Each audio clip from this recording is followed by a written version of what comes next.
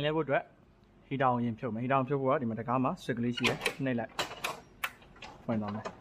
ဖွင့်သွားရင်ဒီမှာ heater ကိုမြင်ရပြီ heater မှာဘယ်ဘက်မှာစကူတစ်လုံးရှိမယ်ညာဘက်မှာစကူတစ်လုံးရှိမယ်ဖြုတ်ရမယ်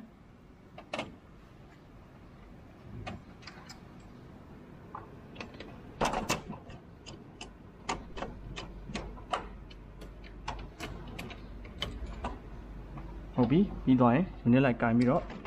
ပြင်ဘက်ကိုဆွဲထုတ်လိုက်ဒီတောင်ဖြုတ်တော့မယ်ဆိုရင်ဒီမှာစကူတစ်လုံးရှိမယ်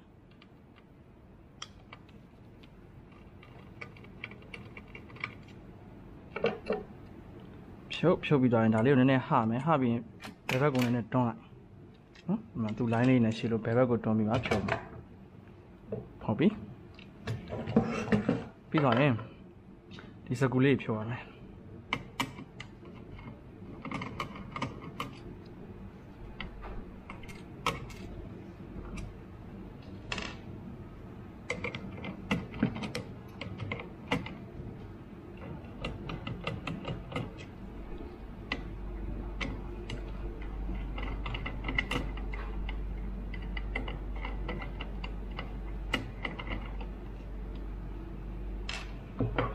ဖြုတ်ပြီးတော့ဒီကျိုးလိုင်းလေးတွေတခြားလေးဖြုတ်မယ်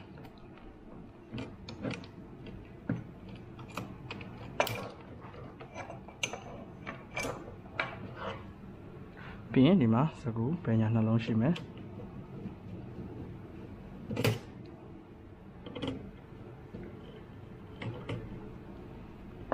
ဖြုတ်မယ်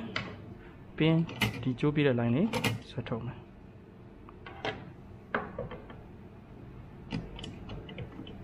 ဒီမှာတစ်လုံးကျန်မယ်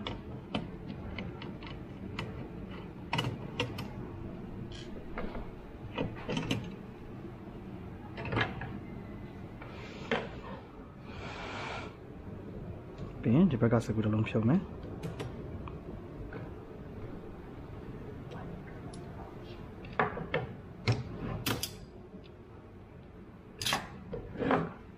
ဒီမှာစကူတစ်လုံးဒီဘက်မှာစကူတစ်လုံးရှိရဖြုတ်မယ်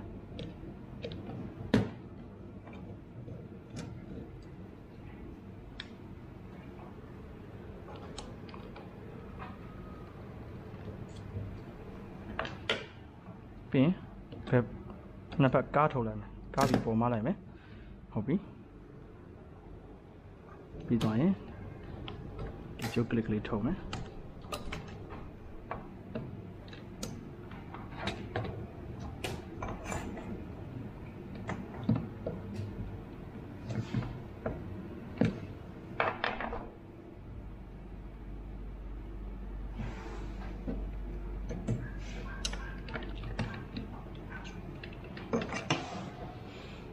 ဟုတ်ပြီဒါဆိုရင်ကျွန်တော်ဖလင်ဖြုတ်မယ်ဖလင်ဖြုတ်မယ်ဆိုရင်ဒီမှာအနက်ရောင်စကူလေးနဲ့ကျိုးရှိတယ်ဒါဖြုတ်မယ်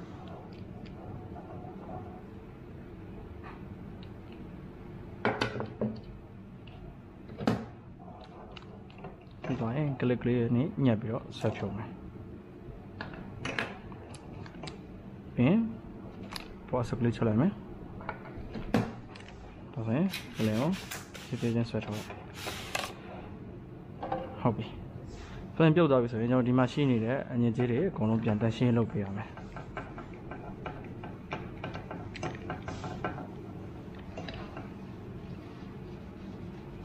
ဒီမှာစီမရှိဘူးဆိုလို့ရှိရင်လည်းဆက်ရကောင်းကောင်းဆွဲမှာပေါ့တန်းရှင်းလုပ်ပြီးကျွန်တော်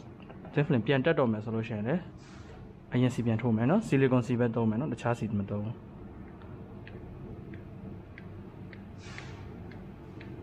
စီထည့်တဲ့အခါမှာလည်းအရင်မများစေနဲ့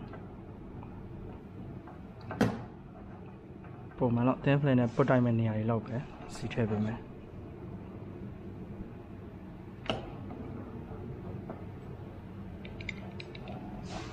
ပြီးရင် flame ပြန်တက်မယ် flame ကတော့ဘတ်မရှိဘူးကြိုက်တယ်လို့တက်လို့ရမယ်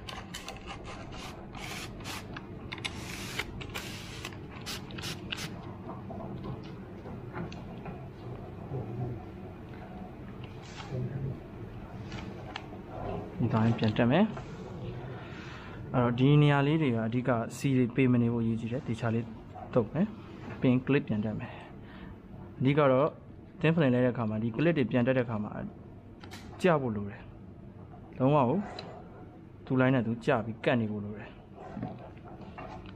ဒီတော့ရင်ခဏတိုင်းမှာစကူပြန်ဆွဲမယ်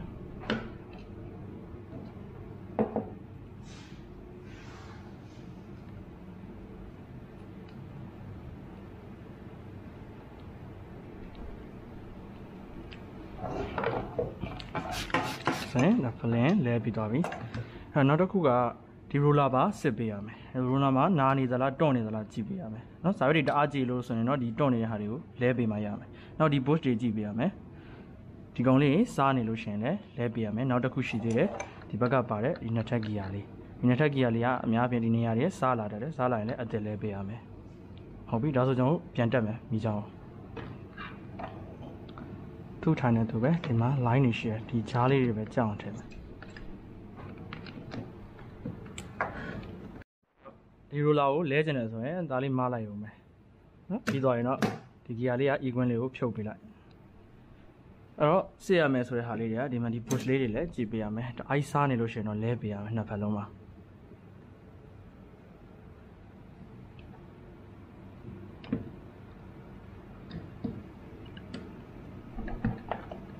နော်ဒီဂျားလေးတွေကိုဆီလီကွန်လေးနည်းနည်းထည့်ပေးမယ်ဟုတ်ပြီဒီဂီယာလည်းစစ်ဖို့မမေ့နဲ့နော်တအားစားနေလဲပေးရမယ်ဟုတ်ပြီဒါဆို fuser ပြန်တက်မယ်ပြန်တက်တဲ့အခါမှာလည်းသူ့ line နဲ့သူကြောင်ပြန်ထည့်မယ်နော်ကလစ်တွေကိုတော့ရွေ့မသွားအောင်တေချာ view side ပဲဒီကလစ်ကလေးတွေသူ့နဲ့သူကြာနေအောင်ထားပေးမယ်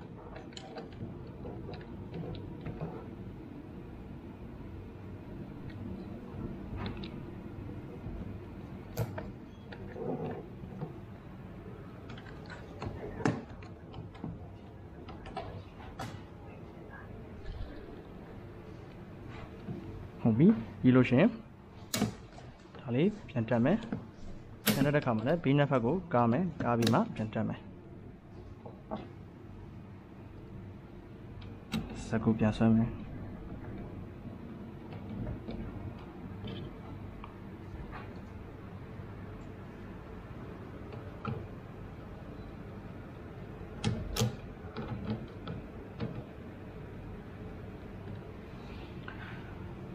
ဟုတ်ပြီစကူဆွဲပြီးတော့ဆိုရင်ခဏဓာတ်များလေးပြန်အုပ်မယ်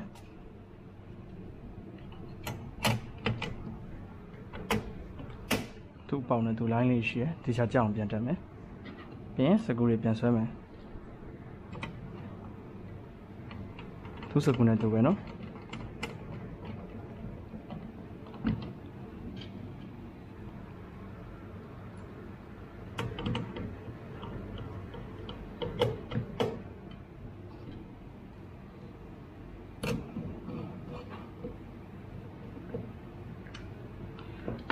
ပြီးရင်ဒီကြိုးပြေးတဲ့ line လေးပြန်တက်မယ်ဒီမှာ line လေးရှိရယ်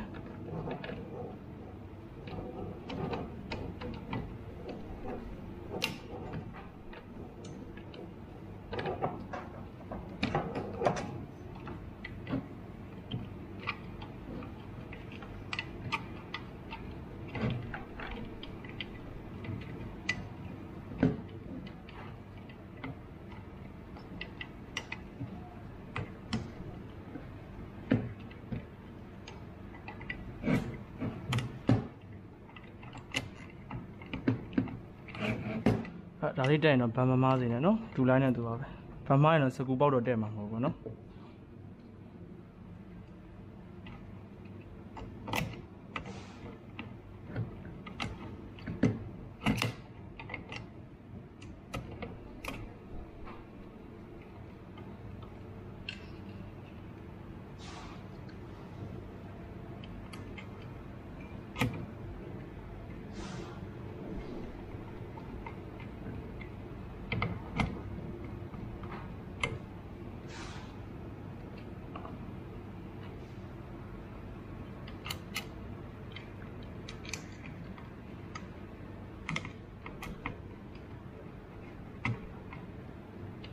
ဟုတ်ပြီအဲ့ဆိုဒီဟာလေးပြန်တက်မယ်ဒီဟာလေးတက်တဲ့နေရာမှာတော့တစ်ခုရရှိရယ်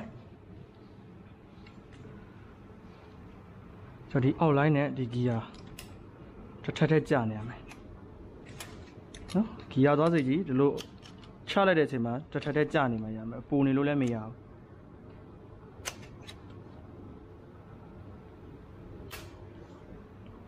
ဟုတ်ပြီနော်ဒီနှစ်ခုကညီနေရမယ်နော်ဒီနည်းနည်းလေးတော့တက်လာတော့ခက်လိမ့်မယ်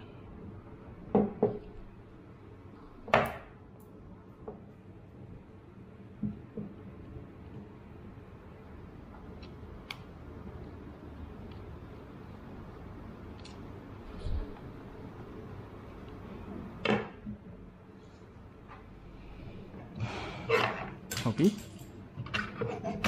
အဲ့ဆိုရင်ကျွန်တော်ဒီကပြန်တက်မယ်ဒီကပြန်တဲ့အခါမှာလည်းဘွားဟာလေးဟပြီးတော့မှသူ့ line နဲ့သူပြန်ထည့်မယ်ညာဘက်ကိုဒီတစ်ခါကျတော့ line လေးကြောင်ထည့်မယ်ညာဘက်ကိုတွန်းမယ်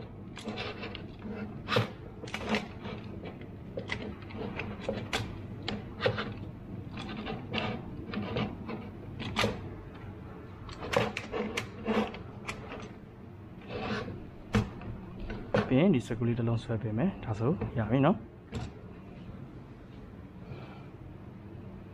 တောင်းပြန်တက်မယ်ပြန်တက်တာလည်းဖြိုတုံးအတိုင်းလေးပဲနော်တက်တက်လေးပဲကန်တက်မယ်ပြီးရင်စကူဆွဲမယ်ငကူနေရာဖြုတ်ထားတဲ့နှလုံးပဲနော်ဘယ်ဘက်တစ်လုံးညာဘက်တစ်လုံး